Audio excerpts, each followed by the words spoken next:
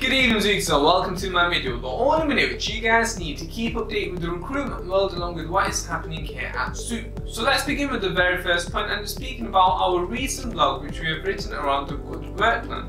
Now, this is a new set of guidelines which the government has launched in order to help zero-hour employees along with flexible contract employees achieve a better work-life balance.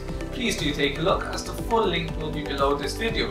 The second bit of news which I have for you guys today is around our recent blog which we have written upon how to be a top recruiter within 2019.